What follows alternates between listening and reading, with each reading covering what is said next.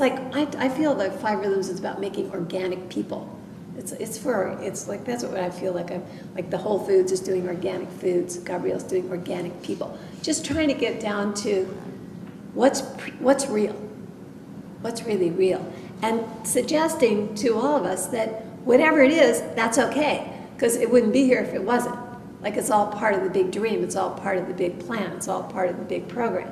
So that if I have an ego, or if I have shadowy stuff, or, you know, whatever I have going, if I have emotions, and all of this is part of it. There's no, who can stand here and go, no, anger's bad, or this is good, or this is that. Good and bad, what?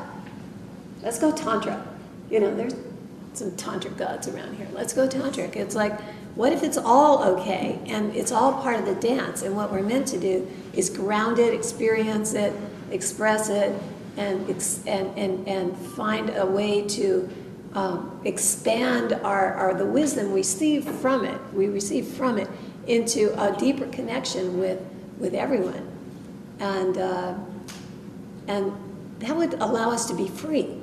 If I didn't have to get up in the morning and protect myself from you knowing something about me, or you know how often somebody will say, you're a bitch, or you're this or that, and then we can spend like 10 years proving that we're not. We can use a lot of energy. We can make 87 phone calls. We can get backup. We can get proof. We can do all kinds of things. We can line up our ducks. We can do everything. We can have 100 conversations and rehash this moment. We can spend a lot of time, money, shopping, everything, efforts to counteract this concept that we've decided we could never be a liar, or we could never be a this, or whatever it is that gets thrown at us and triggers us, rather than say, well, maybe, I don't know, since I'm everything, I might, you know, that could be. Then it's over, and we're free. Isn't that nice? I mean, can you get that? If we could just accept everything and dance it all, that's what I love to do. I want to dance. I want to know my fear, I want to dance it. I want to know my anger, I want to dance. I want to see how powerful it is. I want to play with it. I want to play with it. I want to play with my inertia. I want to play with my tension.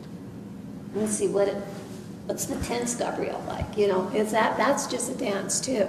I want to play with the part of me that holds my breath. And then I want to play with the part of me that is desperate to breathe. I want to play with all these parts of me.